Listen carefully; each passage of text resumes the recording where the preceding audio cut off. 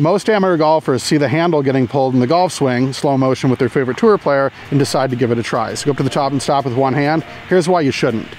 The golf ball right there is the finish line. If she just takes the handle from the top, go ahead and do that, and it gets to the ball, the club head's way back here. She has no choice but to pull it even further. She'd have to turn. She's gonna lose a lot of speed. The ball's gonna go out to the right, or she'd have to roll it to square it up. She'd hook it. So go back up to the top and stop.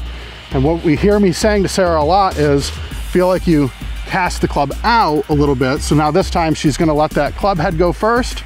There you go. And as the club head goes, you can see that the handle's gonna go anyway. So if she went again halfway with the club head on its arc, the handle goes anyway. So that's what you're really seeing in the golf swing, leaving room for the club head to have momentum.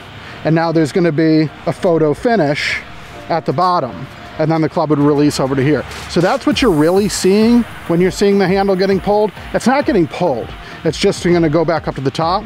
It's just gonna come down to here anyway. When that goes on its arc, on its journey, this is gonna go. But it only goes halfway, again, leaving room for the club and the handle to have a photo finish at the bottom. And sometimes the handle might beat it by a sliver, which you see that a little bit of forward shaft lean, which is okay.